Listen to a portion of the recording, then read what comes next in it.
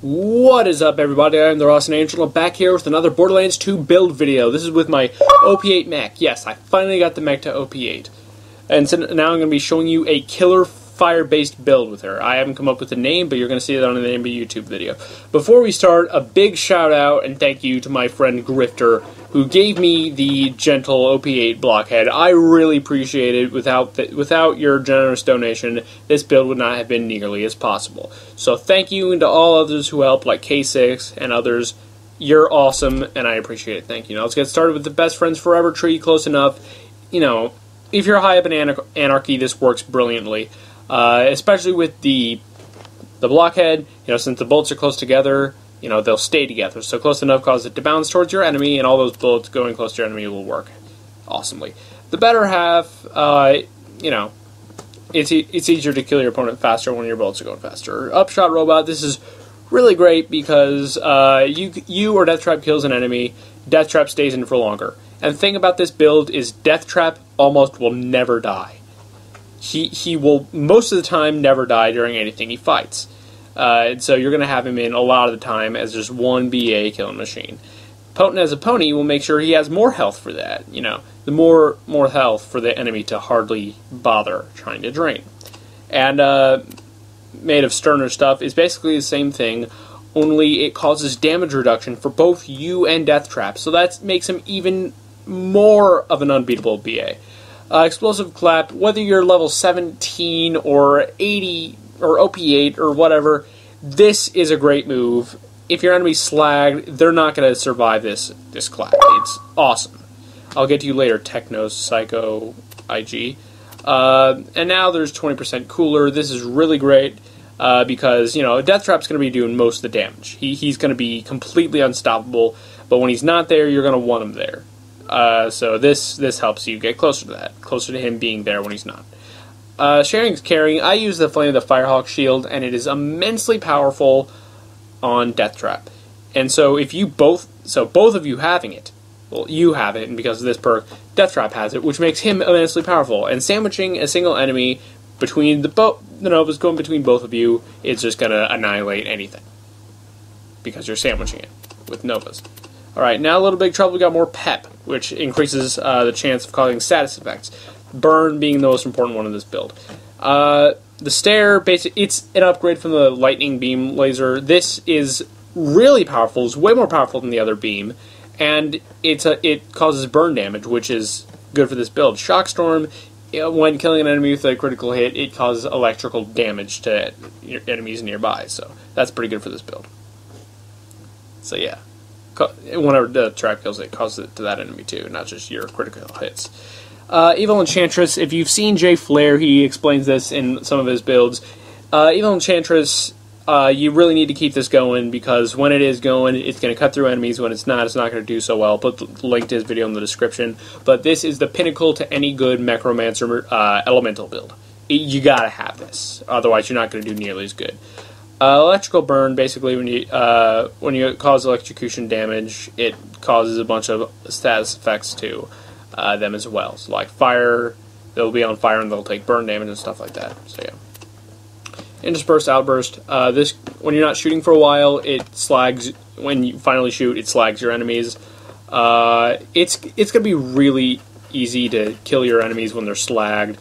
And if you have, even though you're going to be waiting for a sec for whatever, make it sparkly. This basically, when you shoot Death Trap with an element, he adds the element to his body and does melee damage, you know, with that element. So like, he hits, if he's slagged, he slags the enemies. That Nova going, he's going to destroy. If he's on fire, the fire will do more damage. And of course, you have to have these two to move on.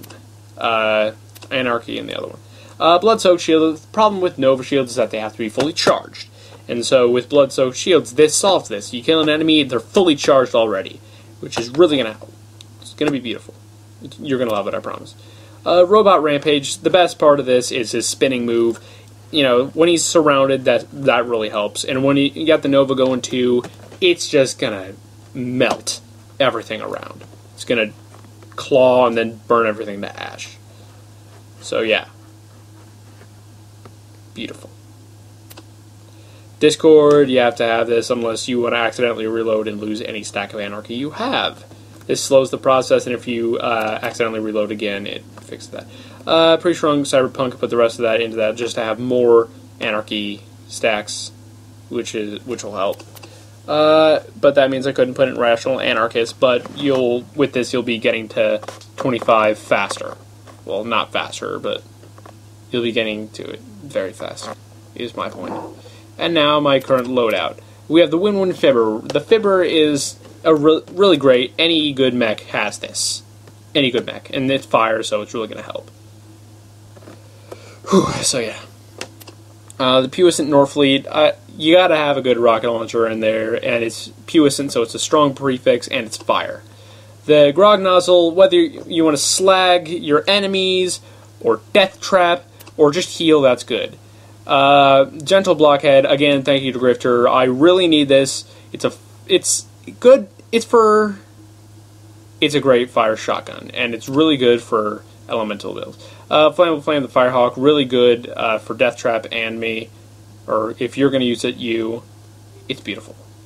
It's going to cause a lot of damage. Legendary Catalyst, it's what J Flare uses. It's amazing because it causes team elemental effect damage and, the Evil Enchantress boost, which is really awesome. Bone of the Ancients, fire damage. It's a fire build, you're going to want this.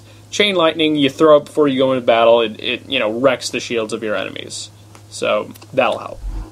And then Practicable Interface, or just this and the Florentine are going to be good for taking down enemy shields quick, as well as the new and improved Omen.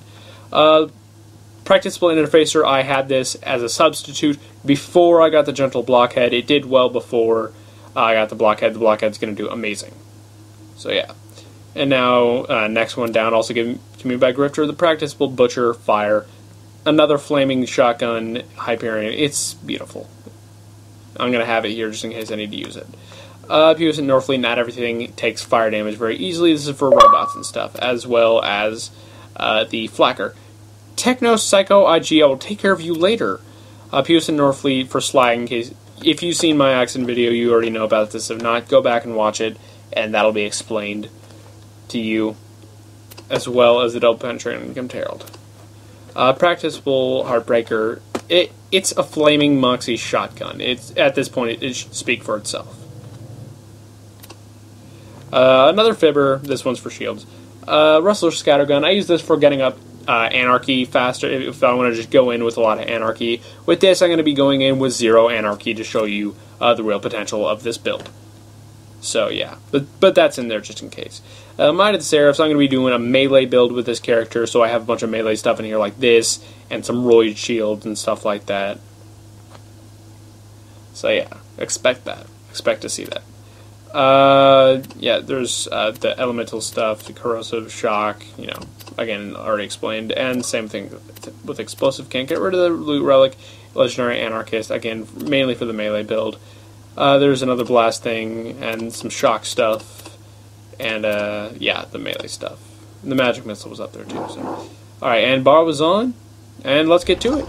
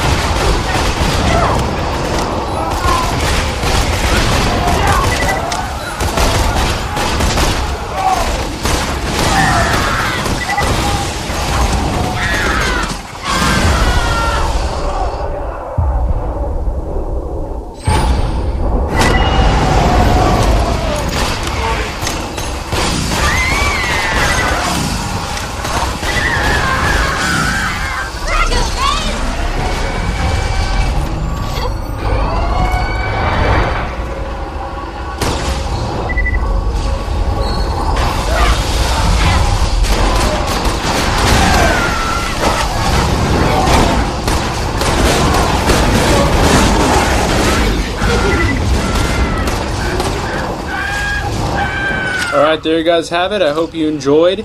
This was a beast of a build, and I've been waiting to do this for a long time.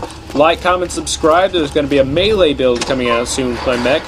And, well, thank you everybody, and I'll see you later. Bye-bye.